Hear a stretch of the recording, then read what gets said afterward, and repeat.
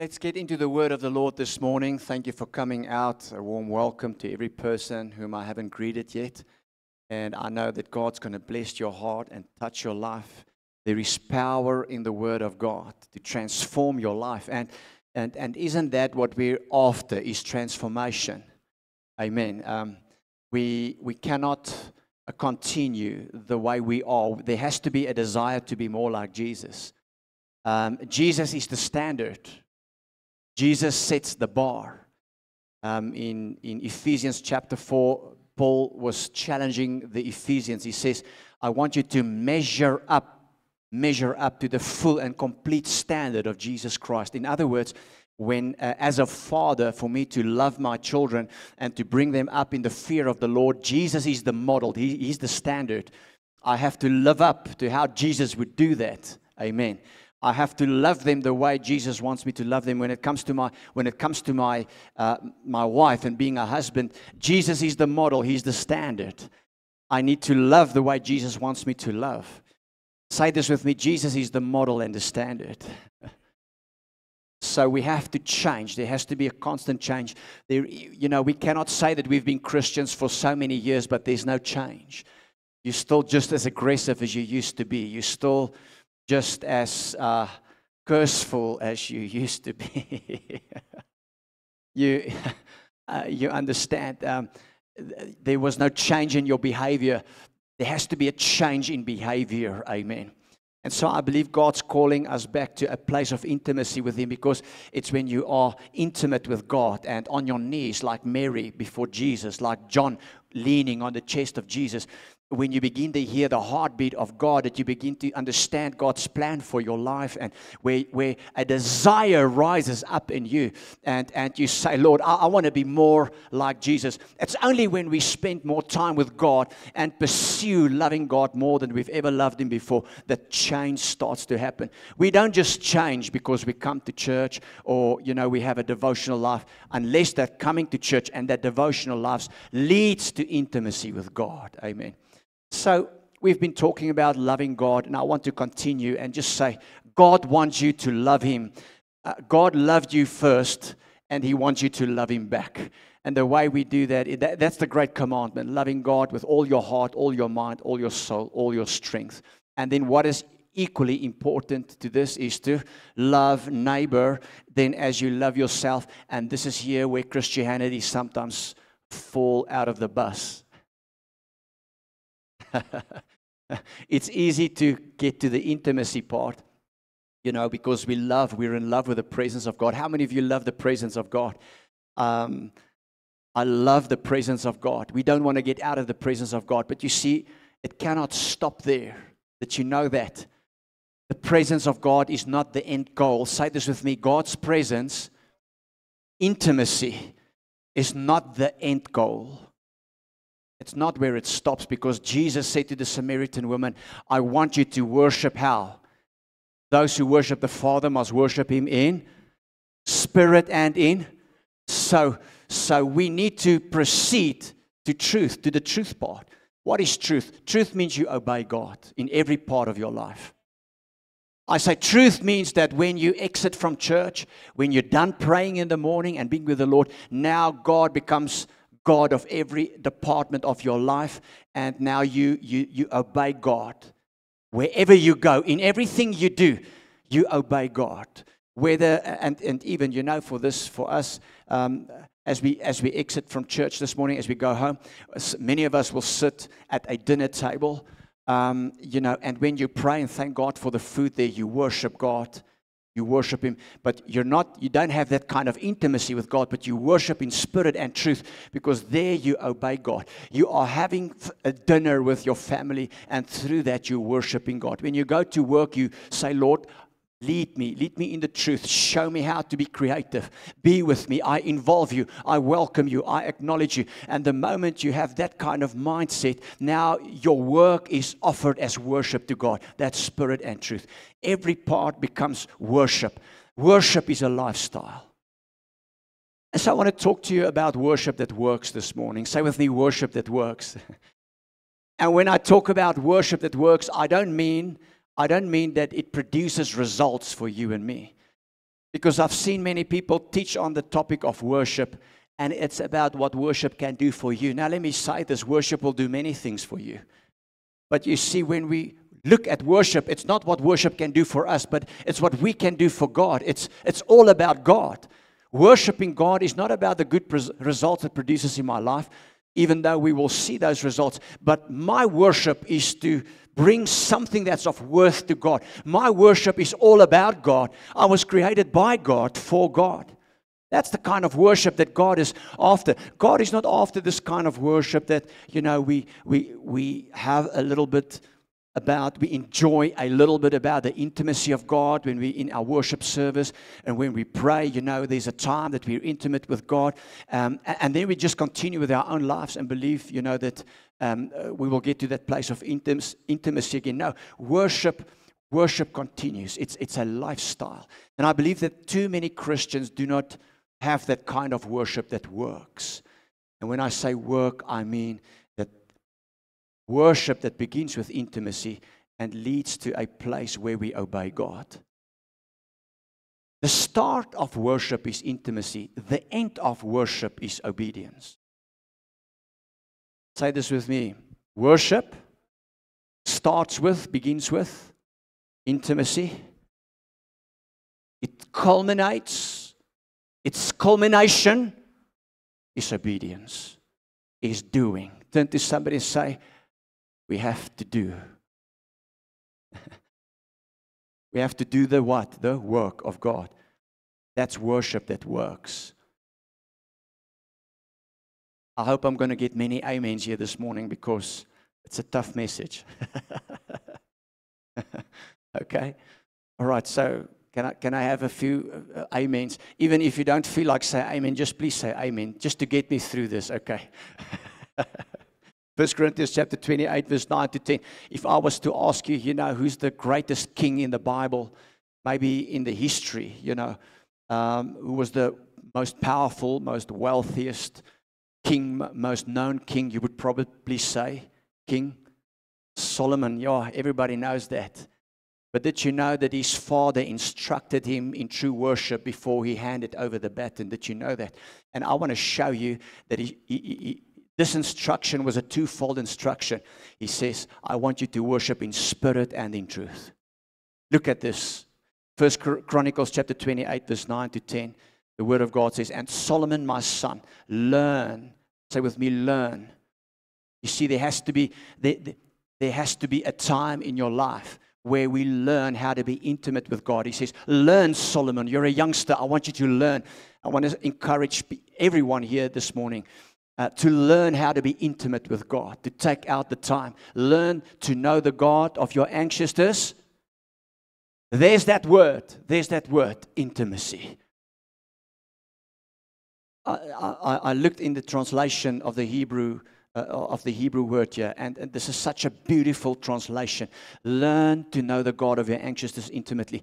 I want to encourage you, learn to know God intimately. Worship begins with intimacy. It starts there. Building your relationship with the Father, the Son, and the Holy Spirit. Spending the time, spending the energy, putting in the effort. And it takes discipline.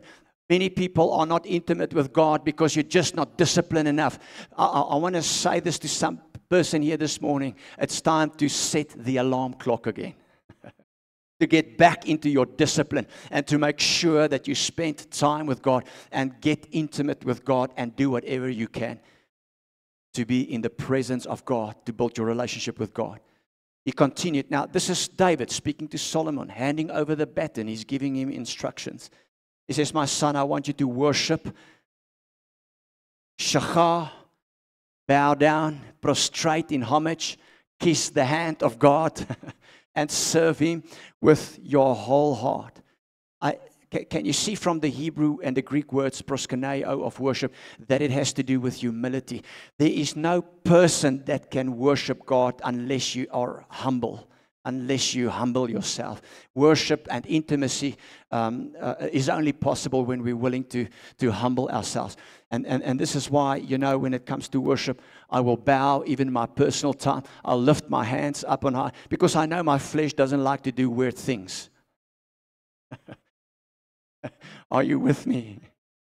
I will lay down, I will lift my hands. And I'm not talking about in church making a show. I'm doing it in my inner room. Why? Because I have a heart to worship. I humble myself. Lord, I need you. I want to be close with you. I want to be a person who really loves you. I'm a worshiper of spirit and truth. And this was exactly what David taught Solomon to do. He says, worship and serve him with your whole heart and a willing mind. Worship is focus. Too many of us, when we get into the presence of God, we stand with our hands lifted high, but we think about after the service, we think about what we're going to do today. God says, I want your mind to be willing, to be focused. If you focus on me and pay attention to me, I will focus on you and pay attention to you. That's intimacy. If I sit with my wife and we talk, and I start to think about other stuff, she will ask me, hey, where's your mind? I'm here. Hello. I'm talking to you. And then I'm in trouble. And man, that's bad. To be in trouble with Marisa, you don't want to believe me. Man, Here, help me. So I have to pay attention. Amen. You have to pay attention. So a willing mind. For the Lord sees what? The heart. God sees your heart. God doesn't see your actions. He sees your heart. The actions are a result of what's going on in the heart. Humility. The actions are a result of the condition of your heart. God knows your agenda. God knows your motive. It's not what you do, it's why you do it. Somebody making a note. It's not what I do, it is why I do it. Making a note. Amen. Oh Lord, help me. It's not what you do, it's why you do it. Because Jesus said you come with your words and you come with your actions and your attitudes. He says, but your heart is far from me. Worship starts with intimacy with God, paying attention to God, seeking God, engaging God, spending time with God. Oh, my Father, I worship you. I cry out, Abba, Abba, Jesus Christ, thank you for dying for me. Holy Spirit, I honor you. Lead me, guide me. I love you. I praise you. You are the King of kings, creator of the heavens and the earth and the galaxies, the one who was and is to come. Holy, holy, holy. I'm intimate with God. And true worship starts there. And then the Holy Spirit leads me, and I begin to speak in my heavenly language, the gift that I was equipped to honor Him, to worship Him. Hallelujah. And then I get out of that place. Listen to what David says. He says, for the Lord sees every heart and knows every plan and thought. He says, if you seek Him, you will find Him. And in preparation, it became so clear in my heart to say to somebody here, do not say that you cannot find God. Don't say that God is silent. Don't say that God's not there. God says, if you seek me, you will find me. Don't, because you've stopped to seek me, say that you cannot find me. I'm still there. And my plan for you has never changed. God says, seek me. But in our day and time, it's a quick fix. We live in an information era. We don't pay attention to God anymore. We don't buy out the time, to sit with God, to seek God, to study the Word, to fast, to pray, to worship, to pay that price of sacrifice and with our time and everything we have, because worship is substantial. It will cost you something. We're not willing to do that. And now we say, well, I can't find God. Ag, jy weet, ek weet nie waar is die Here nie. Nee, die Here is nog net op dieselfde plek. He's still, God's still there. And I want to tell somebody here today, it's time that we seek God again. If you're listening to me, God says, seek me and you will find me. Throughout the Word of God, we read, we find this promise. Seek God and you will find Him. Seek Him. But you see, you need to make the effort. My son, learn what David said to Solomon, my son, learn to know the God of your anxiousness intimately. And now, and then he says, if you seek Him, you will find Him, Solomon. But if you forsake Him, He will reject you forever. So David showed him what Jesus showed the Samaritan woman. What is worship? Worship is not where you worship. Worship is spirit and truth. Solomon, worship is spirit. Engage your heart, your spirit, intimacy with God and truth. This is verse 10. Look at this. He says, so take this seriously. Turn to someone and say, come on, take it seriously. Hierdie is belangrik. Solomon, you must pay attention now. He says, the Lord has chosen you to build. That's my message today, worship that works. God has chosen you. God's chosen you to build. God's chosen you. Say this with me, the Lord has chosen me. God has chosen each and every one of us. If He did not choose you, you would not have had His Spirit in you. Every person sitting in this place is a soul winner and a disciple maker. It's one call that you cannot escape. Hallelujah. We acknowledge the office of an evangelist. That's to equip us in strategy of doing great exploits, evangelistic exploits. You know, we honor the office of the evangelist, but we are all called to win souls and make disciples. We are all called to witness for Jesus Christ. We are all called as ambassadors in this world, and we've all received the ministry of reconciliation, and that's your primary call in this world. Can somebody say amen? You are called to your family. You are called to your school. You are called to your neighborhood. You are called. Don't tell me you're a worshiper who worships in spirit and truth. You go to church and that's it, and then you live your life, but you never witness. You never win a soul. Oh, sorry, am I giving somebody offense here? I told you this was going to be a tough one. You are called. You are called. You are called to pray. You are called to fast and to intercede. You are called because why? You love God and you love people. And let me tell you, where does our love for people start? It starts by being concerned whether people are going to heaven or going to hell. Because let me tell you, heaven and hell is still just as real as it ever was. And if we love people, we will do whatever is necessary to make sure people don't miss heaven. Can I just be blunt with you this morning? That's where our love for people starts. It starts there. By having a deep-rooted concern that maybe my children are on the wrong path. Here, help hulle. Maybe my spouse, maybe my mother, my father, maybe my uncle, maybe somebody in my family is on the wrong path. Oh, Lord, help me. I'm called to build. I'm chosen to build. Solomon was chosen to build the temple of God. What does it mean? It means that we are called to advance the kingdom, establish and advance the kingdom of God. The reign and rule in people's lives. Which means they give their heart and life to Jesus, and the reign and rule of God is established in their lives, and they begin to fulfill God's plan and purpose for their lives. So this is what David was saying to Solomon. He says, but if you forsake him, he will reject you forever, so take it seriously. The Lord has chosen you to build a temple as his sanctuary. Now listen, he says, be strong and do what? Solomon, being a king, being God's child doesn't mean you just learn intimacy. Verse 9 and verse 10 are connected. They are intertwined. Verse 9, worship God in spirit. Seek to be intimate, close, one with God. Worship Him, paying attention to God. Verse 10, do the work. Turn to one or two people and tell them it's time to do the work. It's time to do the work. Jy kan nie net sit en mooi lyk nie.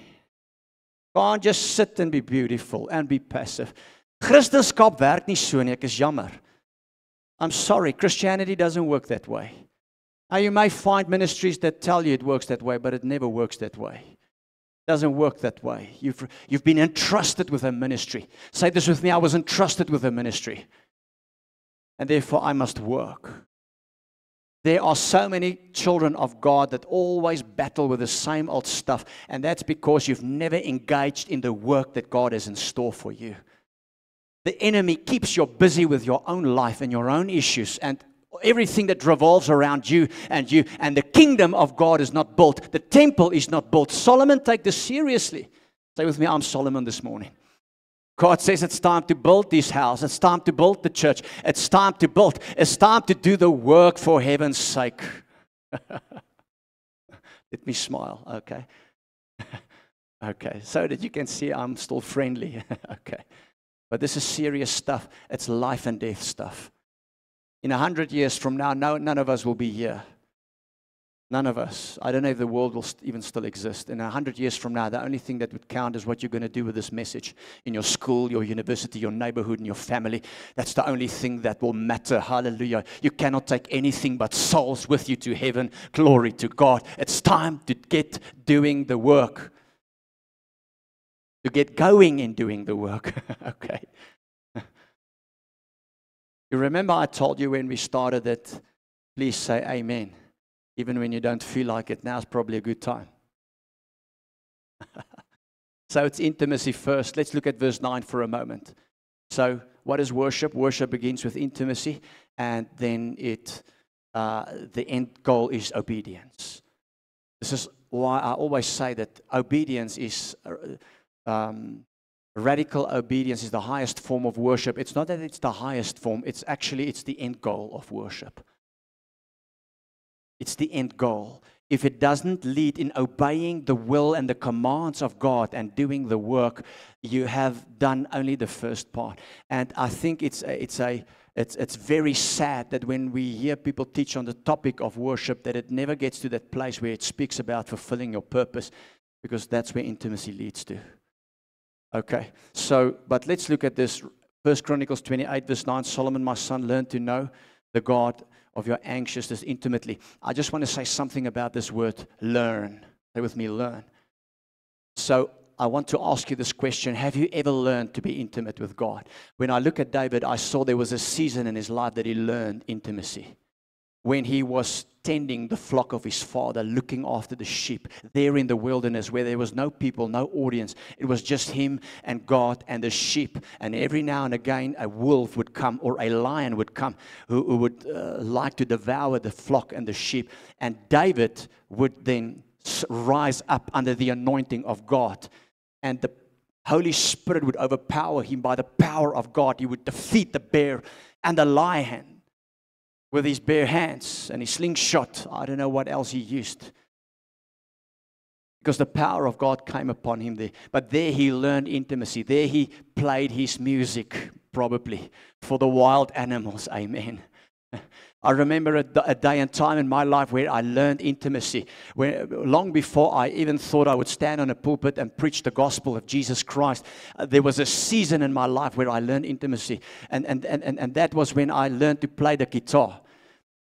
By the way, I've been a worship leader, a worship director, a youth leader, and we have even Ilana here, and she knows where I started, because when I was a guy with long hair like this and being a youth leader there in Three Rivers, she was part of that youth. Is it true? Yeah, speak to her if you don't think. And she would probably tell you those days I couldn't play the guitar that well, so I would play a chord or two, and then they were singing, and then I would battle with the change of the chord, and then I go to the chord. But they know that's how we worship, but we worshipped. Those were the days that I learned intimacy with God.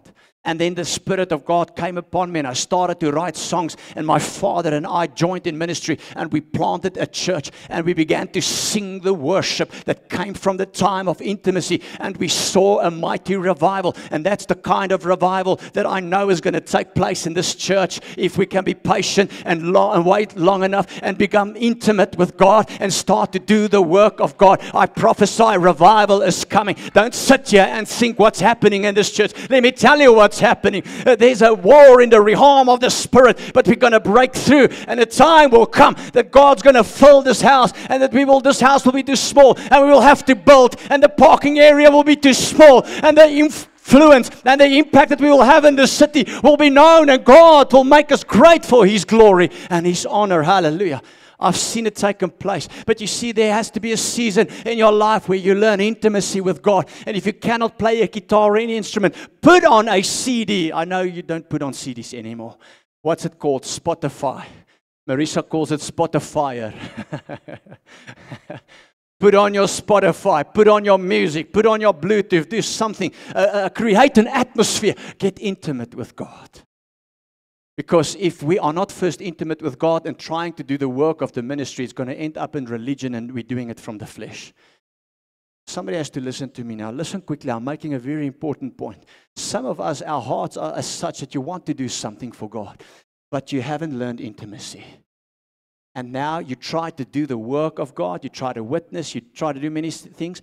God will bless that. I believe He will bless it. But here's the thing. Because it's coming from the flesh. If there's no intimacy, it will not bear the fruit that it's supposed to bear. Are you getting what I'm saying? It's when we're intimate with God first that we bear the kind of fruit God wants us to bear. Some of us are bearing fruit, but it's not It's not that kind of fruit God's really wanting. He wants the fruit that we bear because we've begun with intimacy. It started with intimacy with God. God says you're doing okay, but learn intimacy. Learn intimacy. Pay the price. Because here's the thing, the Father is looking for us, looking for people this morning to make a choice, to say, I will love you, Lord, with worship that also works. Can you say this with me? If you want to, if you believe God speaks to you, say this with me, I will love you, Lord, with worship that works. I will love you, Lord, with worship that begins with intimacy and it continues to work.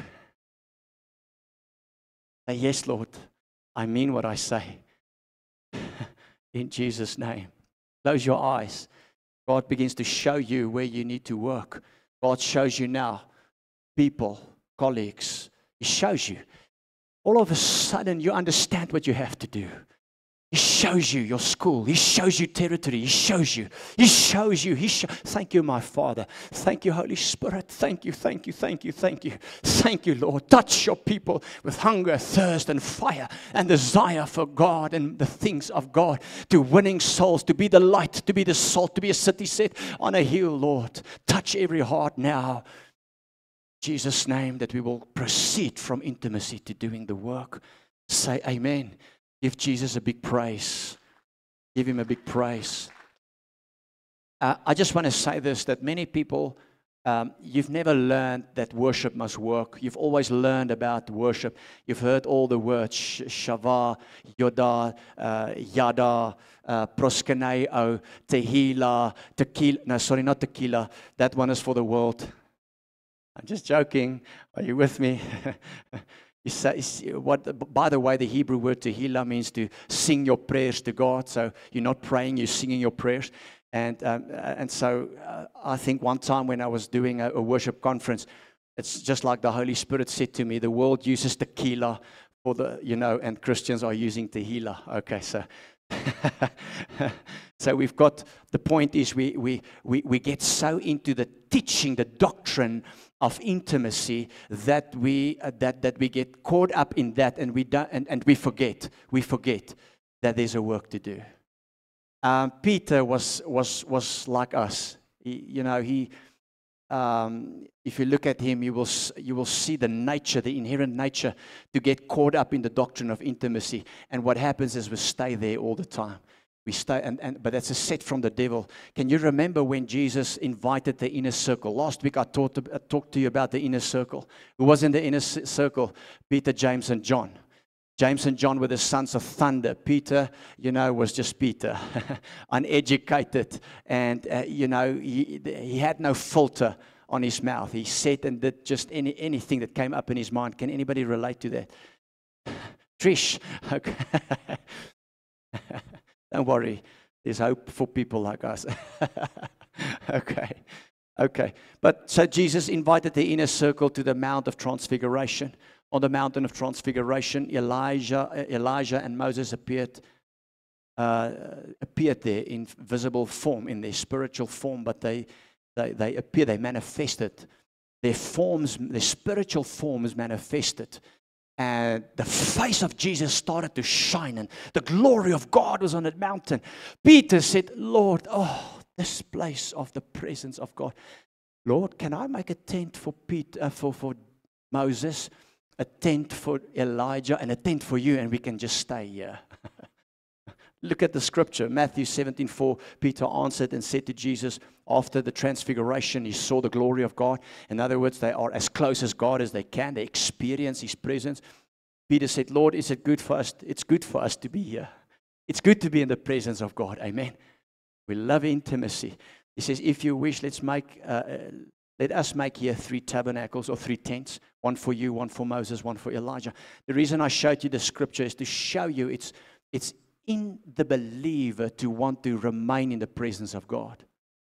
That's why we have to be careful for doctrine of worship that stops with the presence and the glory of God. Because then we make that the goal, but it's not the end goal. It's only the beginning. The end is to do the work. Jesus then tapped Peter, and you know, it's so interesting when you look at the relationship between Jesus and Peter. When you do some research, you will find that Jesus, there were times that he was angry at Peter, you know, when he told him, "Get thee behind me, Satan." You remember that? And then there were times that he just ignored Peter. Jesus didn't always know what to do with Peter. But Peter was also the only one of the 12 that walked on the water. Peter was the rock upon whom Jesus built the church. We need Peters, amen. Now everybody wants to be a Peter. I want to be a Peter. I want to bear the fruit of a Peter. I can tell you that. And a Paul, and a John, and we can continue. But here's the point. Here's the point. Jesus just tapped Peter on the shoulder and says, "Peter, we can't stay here. There's work to do."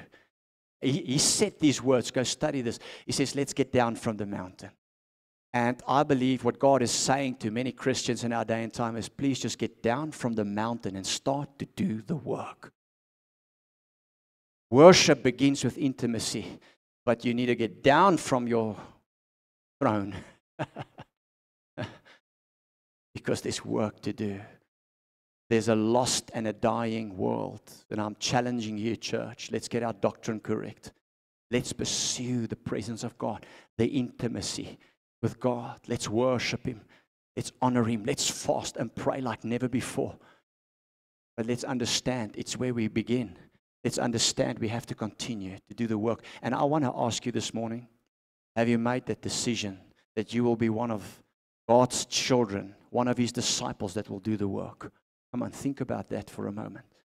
Think about that for a moment. Remember the words David spoke to Solomon, "The Lord has chosen you. He's chosen you to build a temple as His sanctuary. Be strong and do the work." Why be strong? Because it's not easy to do the work of God. Have you ever tried to invite somebody to church and then the excuses start? Not easy. Have you ever tried to witness to somebody on an aeroplane, or what is it, aeroplane, a Boeing? Yeah. Have you ever in a public space, God tells you to say somebody to somebody? Has it ever happened to you? I'm telling you, it's tough. I remember one time I was in Menlyn Mall, and God told me to give a word to a person that was in a store. I wasn't even in that store. I just caught a glimpse of this person, and God gave me a word for that person. I said, "Lord, but I cannot speak to this person."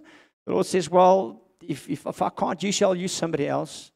Be quick to obey. Be radical now. It's one thing to worship me there in the morning and cry and be on your stomach and be on your knees. But now I'm talking to you. I want you to do something for me. It's important. It's a life and death matter."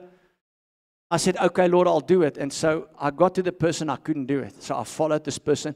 It was a man. He went into another shop. We went into another shop. I followed him. I promise you, I followed this guy everywhere. I became 007. Okay. And then after a long time, he had to leave. He was going home now. So I realized it's now or never.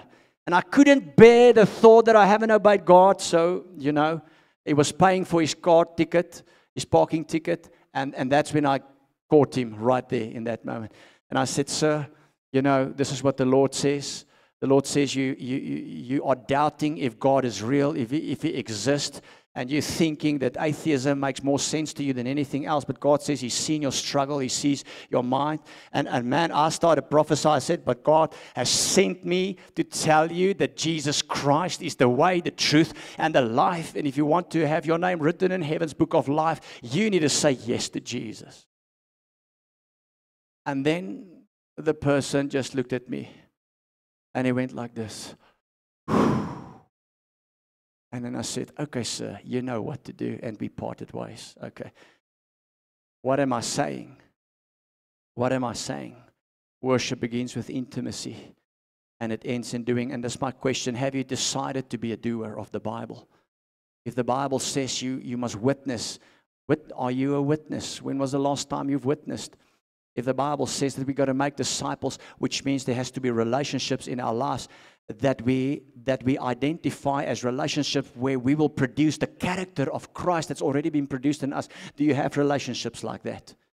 By the way, that's why I believe in connect groups. That's where we formed relationships so that we can reproduce the character of Christ as the character of Christ has been reproduced in us. That is discipleship. Discipleship's not a Monday evening course, please. That's what I thought when I was fresh out of seminary. I thought it was a course. It's not a course. It's a relationship that God gives us to reproduce the character of Christ. That's what it is. And if there is no doing that, then people are not more like Jesus. They don't live more like, they don't measure up to the full and complete standard of Jesus Christ. Are you with me? Okay. So the point is, have you decided to obey? I've decided to obey, and there were times that I haven't obeyed. And I was guilt-ridden, and thankfully God doesn't want us to carry guilt. I prayed, I repented, and God gave me but if there's something, this is what I've learned, if you're not doing what God wants you to do, or if you fail an obedience test, you will write it again. Some of us after today, you're going to start writing some test over. It's time to write I prophesy. This is what the Spirit of the Lord says. The Lord says, after today, I'm going to give you those tests, and you will have to rewrite them, and hopefully this time you're going to pass them, because I've got work for you to do. I want you to build. You are chosen to build. You are chosen to do the work. It won't be easy. That's the point. It's never easy. It's difficult. There will always be opposition. There will always be enemies. The more enemies you have, the greater the plan of God for your life. But have you made the decision to love God through worship that also works? Have you made that decision? And quickly, I want to just show you. If you say, yes, I've made that decision. Time's almost up. Let's take 5 minutes or so. God, you will experience, and there are many things that you will begin to see take place in your life. But I want to just quickly mention 3 things. When you say yes, you will see the plan of God unfold in your life. God will give you vision and strategy. God will put a dream in your heart. Number 1, He will put a dream in your heart and give you a plan. He will put a dream in your heart and give you a plan. There's a strategy. 1 Chronicles chapter 28, verse 11 to 12, David gave Solomon the plans for the temple and its surroundings, including the entry room, the storerooms, the upstairs rooms. David also gave Solomon all the plans he had in mind. God has a plan to save your school. Listen, God has a blueprint to save the Vol Triangle. He has a blueprint. There's a blueprint in our hearts, in our lives, to win our schools, our universities, to win your family. God will give you a dream and a strategy to start that business that's going to finance the kingdom of God. You see, this is the thing about worship. When you begin to talk about worship, you know it's never just about you, because worship is all about God. That business that you want to start, remember, God's giving you the vision. He's giving you the strategy, but it's not about you. It's not about you. That career you're pursuing, whatever it is, that career, that job you're doing, that you're praying for, your career, that you're praying for, God has put a dream in your heart. He will give you a strategy to see that come into fulfillment. But remember, it's not about you. It's not about you. So when you say, yes, I've decided to do the work, God will put a dream in your heart and give you the strategy. He will put a dream in your heart to see your family, and your people getting saved, and even give you an evangelism strategy. God has a strategy for that school. For that school. I've said it to you before, there's a reason the Lord has placed you here.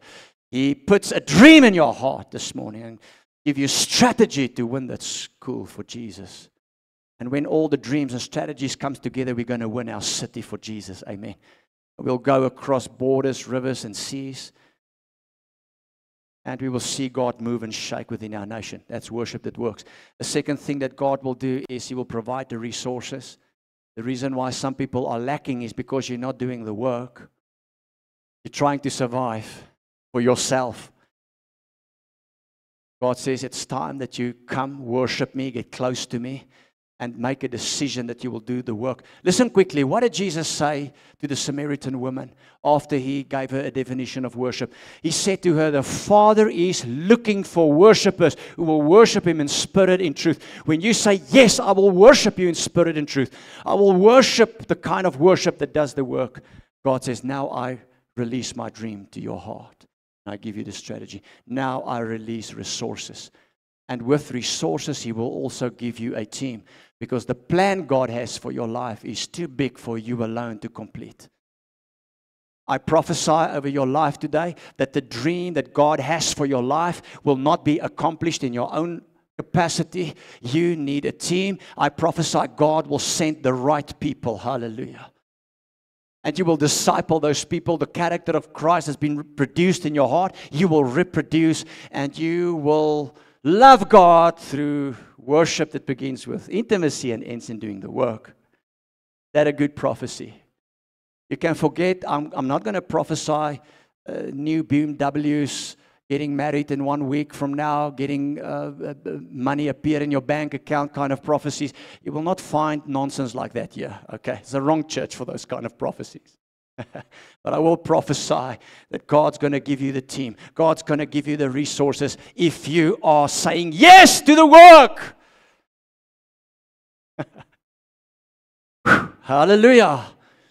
You got to say yes. It's time to do the work. Can't just sit here and wait for better days. No, Jesus is coming. The hour is urgent. Hallelujah. People are dying every day. We are ambassadors. We have received of the kingdom of God. We've received the ministry of reconciliation. And it counts for young and old. Young people, don't think you're first going to enjoy your life, please. There's nothing to enjoy there. Everything that you think is there is to enjoy. It will ultimately lead to hell. It leads to to damnation. It leads to destruction of your life. There's nothing there. How do I know? Because I was young. It's empty. Daar's niks daarso nie. Okay. Say with me, God will give me the resources. If you study 1 Chronicles 29, you'll see, man, there was a lot of resources. And the last thing that God will give you is victory. 1 Samuel, I say God will give you victory. God will give you conquest. That's what worship does. It produces conquest. It produces victory. That's what true worship that starts with intimacy and ends in doing, it produces victory. 1 Samuel 17:46. Here, David and Goliath is in conversation. How weird is this? I mean, they're going to kill one another, but first they have this theological debate here. So Goliath looks at David. He says, David, you come to me with a stick and a stone. You think I'm a dog? You know, I mean, these guys are going to kill one another, but there's like a pause. Then they have this conversation. You know, this big guy and this very small guy. And then David says, well, you know, yes, I don't have any battle experience. King Saul offered me his armor, but that's too heavy, it's too big. I'm just a small little man. But I just come from the flock. Remember, prior to this, he was still looking after the sheep. His father took him from there and said, I want you to go to your brothers and go take some food to your brothers. And that's when he saw Goliath. And that's where he saw that nobody was willing to do the work. Says, but what is happening in Israel? Even King Saul, that was supposed to do it, because he was the tallest of them all. He had the right makeup. He had all the battle armor. He had everything. Listen, God says to somebody here today, I will put an assignment on your life because somebody else didn't want to do the work. I will hand out that mantle. I will put an assignment on your life if you make a decision to worship the kind of worship that does the work. So Saul is too afraid. No, it's too difficult. I'm not going to do the work. So Saul says, well, I'll do the work. I've just killed a lion. I've just killed a bear. Hallelujah. Those are small victories because he's facing Goliath. Now, on his turn, he speaks to Goliath. He says, Goliath, today the Lord's going to conquer you. Did you get that? Pay attention. He didn't say to Goliath, I'm going to conquer you. The battle is the Lord's. God will fight your battle for you. Jesus already won it, by the way. So he's not even going to fight. The battle's already been won on the cross more than 2,000 years. I want somebody to pay attention now. Jesus says, you are more than a conqueror because your victory, your battle has been conquered more than 2,000 years ago. And as you start to worship me, I will manifest the victory of the cross in your life. The victory is yours. The battle does not belong to you, but the victory is yours. Hallelujah. I've studied victories in the Bible. I've learned this, these kind of victories where God does the fighting, they only came when you and I decide to do the work. I told you, now you should have said amen now. That's one of those times. Because some people think, yeah, you know, what's that song that we've sang? Of Jehovah, help me out. What? Jehovah is your name. Is it that? Come on, let's sing it. Jehovah is your name. Jehovah is your name. Is it Jehovah? Jehovah is your name. Jehovah is your name.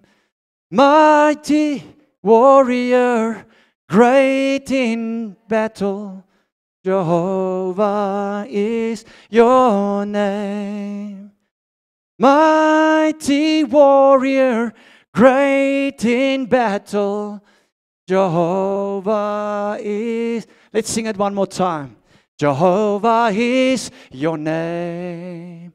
Jehovah is your name. Jehovah is your name. Jehovah is your name. You're a mighty warrior, great in battle. Jehovah is your name. Let's sing it, come on. You're a mighty warrior, great in battle. Jehovah is your name. Come on, give him a big praise. He's saying, I'll fight it, it's not your battle. Say, touch one or two people, tell him it's not your fight, it's not your battle. It's not your fight, it's not your battle. But hey, if you decide this morning to do the work of God, if you decide to do something and to just do it and get up and do the work, God says, I will fight your battles for you. I'm a mighty warrior. I've won the victory for you more than 2,000 years ago. Hallelujah, man. Prys God op die spot. Hallelujah. God's going to fight your battle. God's going to come and prophesy over somebody. I prophesy. God's fighting it. It's fighting it. The battle. Let's prophesy correctly, accurately. God has conquered it. God has conquered it. God has already conquered it more than 2,000 years ago. He's manifesting the victory. He's manifesting the victory in your marriage, in your finances. He's manifesting it in your business. He's manifesting it in your future. He's doing it because He paid it more than 2,000 years ago. Come on, give Jesus Christ a big praise in this place. Hallelujah. Dankie Here. So David then said, the Lord's going to conquer you. Jesus paid the price. You say, well, Jesus didn't pay the price then. Well, God doesn't work with then and now. He exists outside of time. Every victory you see is still in the name of Jesus. That's why in the beginning, in Genesis, He said that the seed, capital letter S, singular seed that came from the woman, Eve, will crush the head of the serpent. Why? Because that victory has always been there. It's always been the plan of God. Every victory is because of Jesus Christ and the price He paid. Don't miss. Hallelujah. Speak the name of Jesus. Passover conference, Friday the 29th of March. Hallelujah. I'm a bad announcer. Sorry. I get it. I get it. Let Pastor Carl rather comes and he's anointed for the announcements also. Okay, so, and then I will give the dead bodies of your men to the birds. Look at how David prophesied. Why? Because there was intimacy with God. I want you to see here that he's prophesying the doom of Goliath. When was the last time you prophesied against your problem? You prophesied the outcome to your mountain. You see, we talk, and I know it's a cliche, we talk to God about the mountain, but I want to say it again today. It's time to talk to your mountain about God and prophesy the victory, prophesy the breakthrough, speak the life. Amen. So he says, and then I will give you dead bodies. I'm going to kill your men, Goliath. You don't understand. Of your men to the birds and the wild animals, and the whole world will know that there's a God in Israel. In Jesus' name, amen. Let's stand to our feet. Yes, that was the battlefield song that Goliath and David had. We've got a whole team up there, but they knew, give them some time. Amen. Lift your hands to the Lord. Hallelujah. Thank you, Father. We give you all the praise, all the glory. Thank you, Jesus. Lord, I pray that the Spirit of the Lord will come upon every person in this place this morning. Touch your people, stir your people. In Jesus' mighty name. If there's a person here this morning, you've heard the word, the Spirit of God spoke to you, but you know that you need Jesus. Can we just lower our hands for a moment? You know that you need Jesus. You're uncertain if your name is written in heaven's book of life. You used to serve God wholeheartedly, fully, but now you don't know where you are anymore. You're uncertain, but you're excited. Something stirred in your heart this morning, and you want to return to Jesus. If that is you, and listen, people, what I'm doing here is not protocol or cliche.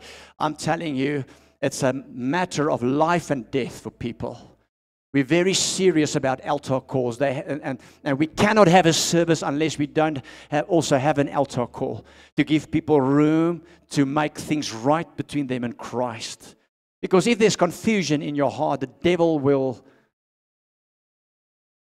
come and kill, steal, and destroy in your life. He will mess with your life if you're not certain. So if you want to be certain this morning, if you want to give your heart and life to Jesus, if you want to surrender every part of your heart, right there where you are, quickly raise your hand right now, and I want to pray with you. Thank you, thank you, thank you, thank you, thank you. Donkey. Thank you. Thank you, thank you. Donkey, Here, by elke persoon, every person. Those who've lifted your hands, pray this prayer after me. And I ask the assembly to join. Say, Father, this morning, right now, I surrender my life to you. I'm sorry for what I've done. I realize I'm a sinner in need of a Savior. Jesus, you are the Savior. Thank you, my Father, that you gave Jesus. I believe in my heart, confess with my mouth that Jesus is Lord, and you've raised him on the third day from the dead. Here's my life. Jesus, I believe in you. Thank you. As from this moment, my name is written in heaven's book of life. Holy Spirit, come and fill me. Holy Spirit, come fill me. Touch me. In Jesus' name. Let's pray this together. Say, Father, help me to worship you, spirit and truth. Here I am. I make this decision today. I will do the work. Show me, Lord. Please don't give my assignment away. I'm sorry if I haven't obeyed or if I've neglected you. Sorry. Done my own thing. I'm sorry. I make a decision. I will do the work. You can use me. Speak to the Lord for a moment, right there where you are. Cry out to him. Just surrender your life. Father, I pray as people pray this morning that you will show them the assignment. You've seen their decision. We said we will do the work. Please don't give our assignment away. We're sorry if we've dragged with it. We're sorry if we've caused our own delays. Lord, we're sorry. We're sorry for our disobedience, for staying on the mountain, but there's work to do down the mountain. We come down from the mountain also. We will love you through a worship that works. I pray, Lord, touch every heart now. Show them the assignment, the people, the faces of people that they will witness to. Show them now. Show them quickly, Father. Holy Spirit, thank you that they will get a glimpse. A school, a university, a home, a family member, a colleague. Show them. And Lord, it's not easy, but you say be strong and do the work. Be strong. Thank you that you give us the strategy and the courage. Courage, I pray for your people. In Jesus' name, amen.